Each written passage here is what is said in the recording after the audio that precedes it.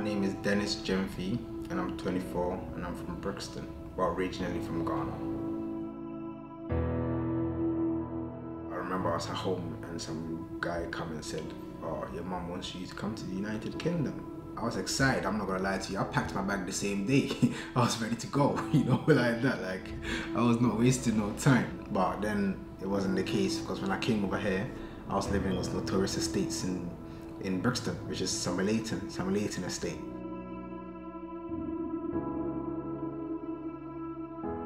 I grew up in a mix of the new generation of young people that didn't care, people that were, you know what I'm saying, we were pro-crime. We loved the things that we did, in the sense of, like, you know, the criminal activities.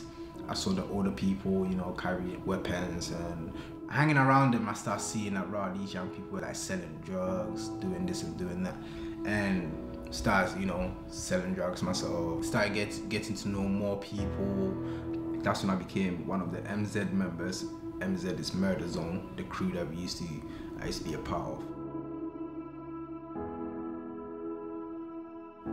What made me get out of it was a young man by the name of Solomon Smith, who runs the soup kitchen. He basically was part of a program called Exit, the Exit program, and he came to me about this program that's going on in the community and how I should get involved in it. And I thought, like, nah man, that's not me. I'm not really a program person, you know what I mean? Like, I'm about getting my money. Like, I ain't got time for this program stuff.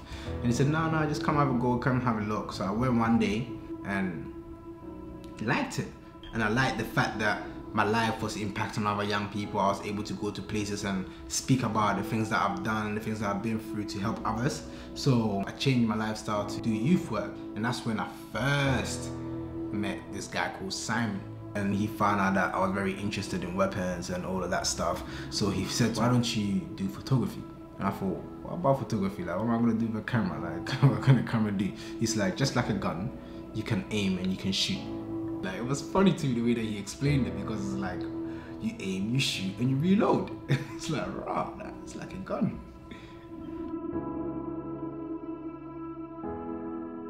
So when he gave me the camera and I started taking pictures for myself, I just basically started working with people that was around. Like, I was going into my friends' houses, not taking pictures of their, you know what I'm saying, just showing basically the conditions that we live in. Because a lot of people say, oh, these young people, they're criminals, they're doing this and doing that, but you don't see the situation where the young person is coming from. Most of my friends hated it, because I was like, why are you always walking with this camera, man? You're always taking pictures of me, you're always taking pictures of me. They hated it, but that's why I used to annoy them with it, you know what I mean? I used to take a lot of pictures of my friends and things. It was 2010 and I was 20 years old. I had won the Spirit of London award at that time as well. And I had these lumps growing around my neck and area. I had like a lump here, a lump under there, a lump here, a lump there, you know what I'm saying, 2 lumps here, and some of my grind area. GP said it was mumps. So he started giving me antibiotics. So I was thinking, cool, it's mumps, you know what I'm saying? Obviously mumps is a bad thing, but it can't be that bad. And then these symptoms are still not going. I went back to my GP and my GP referred me to St. George's. When I went to St. George's, they cut a lump out, they tested it. And when they tested it, they came back to me and said, you got leukemia, which is acute lymphoblastic leukemia, a form of cancer. I was shocked. I'm not gonna lie to you, I was shocked, but I didn't think it was the end of my life. For me, when the doctor told me, I wasn't emotional, you know what I'm saying? I took it like a man. But when I came home and I told my parents, especially my mother, that's when I became emotional, because my mom became obviously emotional. Like, rah, what's going on, my son? No. You know? It's like, it's funny now, but it wasn't funny then.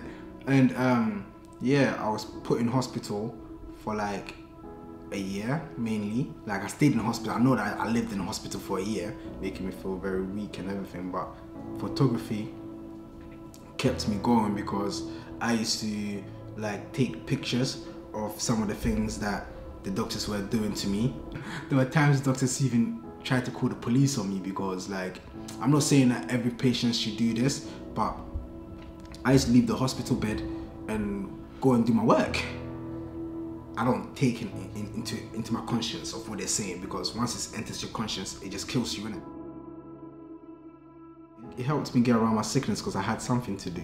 You know, doctors did say, like, I'll be lucky if I saw today and I'm seeing today.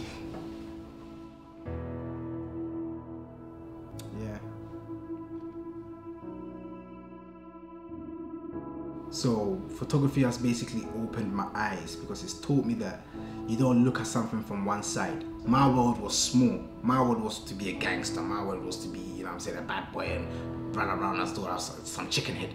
You know what I'm saying? That was my world. But photography has widened my horizons because I see things that people don't see.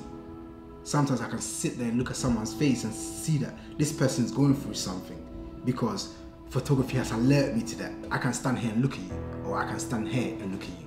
It will be different, you know what I'm saying? There will be difference in the lighting, the shade, there will be difference in even the size that you are. When you come across people as well, just like the same way, you can't meet someone on a one-way street and be like, oh, this is how the person is.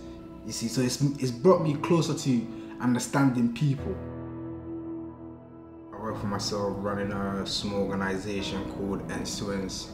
We go into schools teaching young people how to create magazines or films or photography, journalism.